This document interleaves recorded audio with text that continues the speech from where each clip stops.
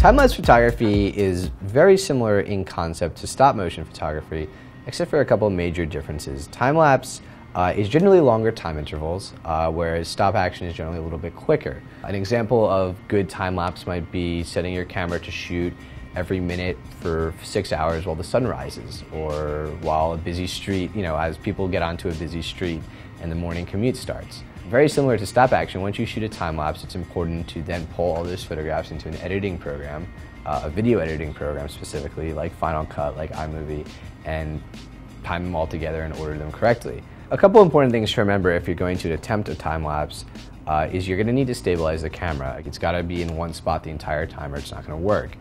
And it's always a good idea to go after things that you wouldn't ordinarily see move, or really slow moving things. And that's what really gives time-lapse a really special effect, because it visualizes for people things that they see in theory stationary, but are actually moving just very, very slowly. It's a really good way to make that come to life. Another reason why a lot of photographers are into time-lapse is because it's a cross between video and still. It's still a still photograph you're looking at, but it's a still photograph that's been animated, and that in and of itself is a pretty cool feature of it. And those are just some basics of time-lapse photography.